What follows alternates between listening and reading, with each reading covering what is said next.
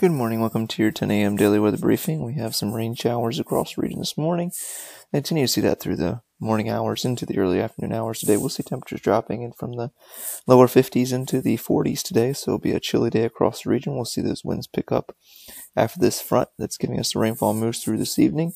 And we'll see some colder conditions for our Tuesday and for our Wednesday before we see a nice day for Thanksgiving. Looks like temperatures will be in the mid-50s with the dry conditions across the Mid-Atlantic region. So taking a look at our sounding from this morning, freezing level at 7,900 feet, winds out of the west-southwest to southwest throughout the column this morning, and increasing up to 38 knots at 9,000 feet, then continuing to increase up to 72 knots at 25,000 feet this morning. Taking a look at our current surface analysis, we have an area of a frontal boundary moving through the region with an area low pressure well north of that across the Canadian Maritimes. It's going to continue to move over that region. We'll have this cold front sweep through today, and that'll give us those rain showers, and then we'll have Canadian high pressure built in behind that for cold conditions for Tuesday. So taking a look at our current satellite imagery, you can see we do have a good amount of cloud cover across the region this morning. Not seeing much low-level cloud cover as of yet.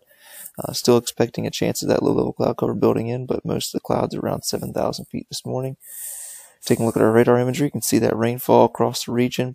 That's going to be through the area and continuing most likely through the early afternoon hours. And taking a look at the HRM model for today, here's 10 o'clock and then noon, and then looking at 1 and then 2, and then moving on till about 4 o'clock this afternoon. You see that rainfall moving off the coast thereafter, and into the evening hours, just seeing some cloud cover lingering over the area. And then for Tuesday, going to see some cloud cover move in for anywhere from mostly sunny to partly cloudy conditions in the afternoon hours, and we'll see that cloud cover mainly develop during the afternoon hours on Tuesday. And taking a look at a European model, see that cold front move through today, colder temperatures for tomorrow, and then for Wednesday we'll see high pressure overhead.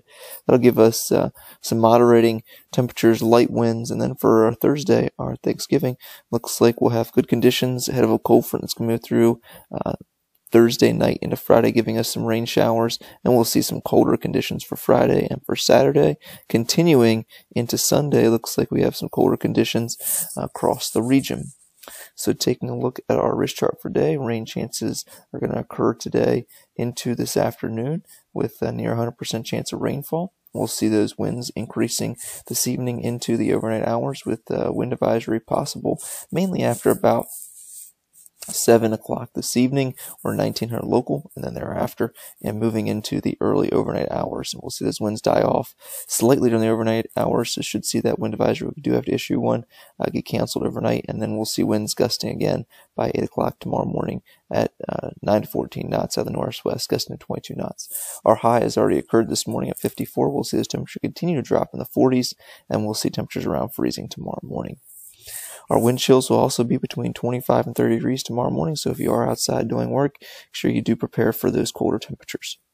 For our 24-hour terminal forecast, haven't seen that low-level cloud cover build in yet. Models still indicate it should build in later this morning in the afternoon hours, so expecting ceilings anywhere from about 700 to 1,000 feet.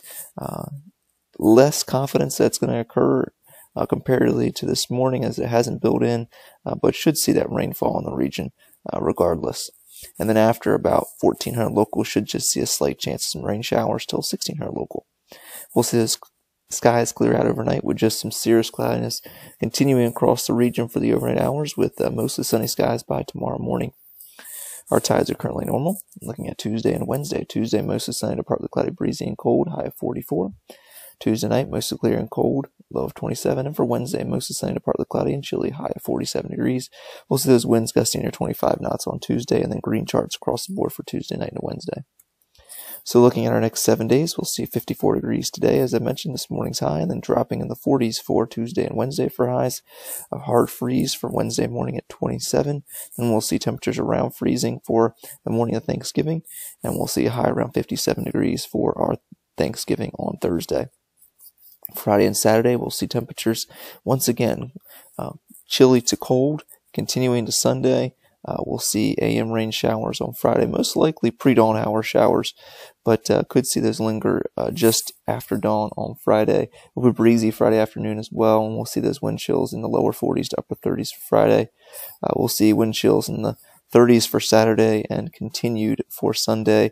Have an additional disturbance moving through Sunday night into Monday, possibly giving us a chance of some sprinkles or even a possibility of a flurry, especially north of our area, for Sunday night and Monday, with the disturbance moving through and the colder air mass in place. But right now that doesn't look likely, and only having a 10% chance of that occurring regardless.